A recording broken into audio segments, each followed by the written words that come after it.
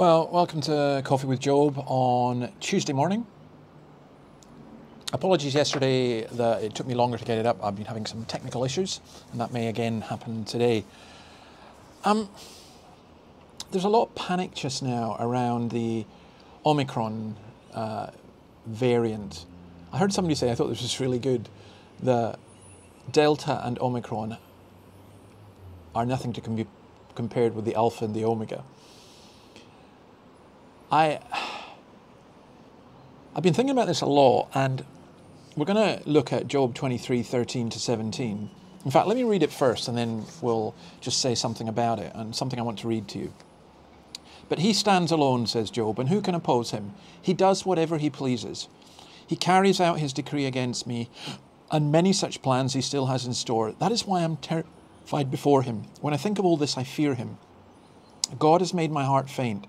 The Almighty has terrified me, yet I'm not silenced by the darkness, by the thick darkness that covers my face. Now, Job is basically saying, God's in charge of this, he's got all these plans, but he's struggling with that. He's got a certain fear. Now, I've been reading this book, God in the Wasteland, which is by David Wells, which is utterly wonderful. And although it was written a few decades ago, 1994, it's, to me, is prophetic. Now, he suggests that in the evangelical church, there are, and I think the wider church and in society as a whole actually, there are a couple of doctrines that have been neglected, and one of them is this, is the providence of God. And it's interesting, I don't hear any of our leaders talking about the providence of God. What is God's hand in this? Oh, God cares, and but God can do nothing. And how is like this COVID stuff in the providence of God? Now, for me, the providence of God is a hugely important doctrine because I see things happening in my life that are negative or not good. And I think, well, this is in the providence of God and God is good. Wells says this, I thought this was brilliant. Our experience of the modern world produces the sense that there is no sure and steady purpose pervading life. That purpose, like life itself, has broken apart into small, unrelated fragments, that our daily routine is severed from the meaning that God once provided to it. I just think that's a wow factor for me.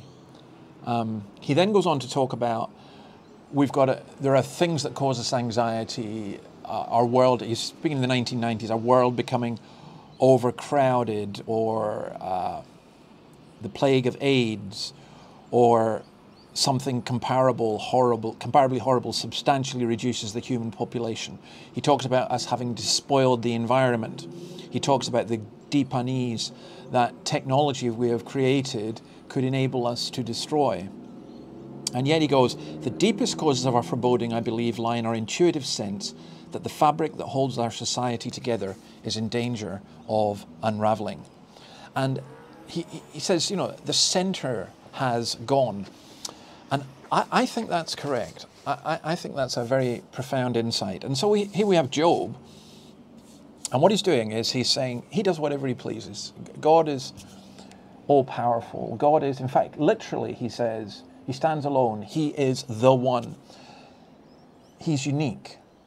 The Shema, Deuteronomy 6, verse 4, Hear, O Israel, the Lord our God, the Lord is one. The oneness of God is hugely foundational in our faith.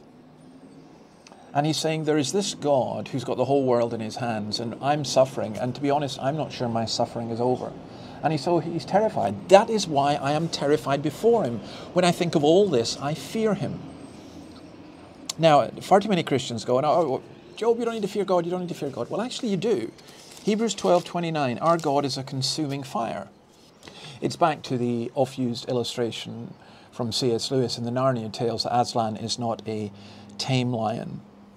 We don't, as Christopher Ash says, we don't just breeze into God's presence. When we get to know who he is, it is a terrifying experience at one level. Verse 17, by the way, yet I'm not silenced by the darkness, could also be translated, yet I'm surely silenced by the darkness. You end up with a different meaning for either and yet in the same thing.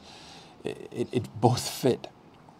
So I just want to finish with this. I think that If you've got an all-powerful God, if you've got a God in whom the whole world is in his hands, if you've got a God with whom not one sparrow falls without him knowing, that would be terrifying if God were not good.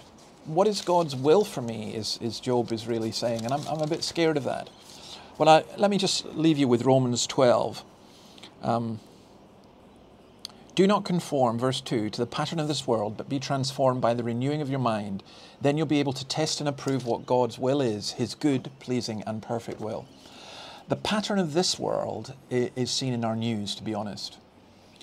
And being transformed by basically God's word enables us to understand that God's will is good, pleasing, and perfect. See you tomorrow. God bless. Bye.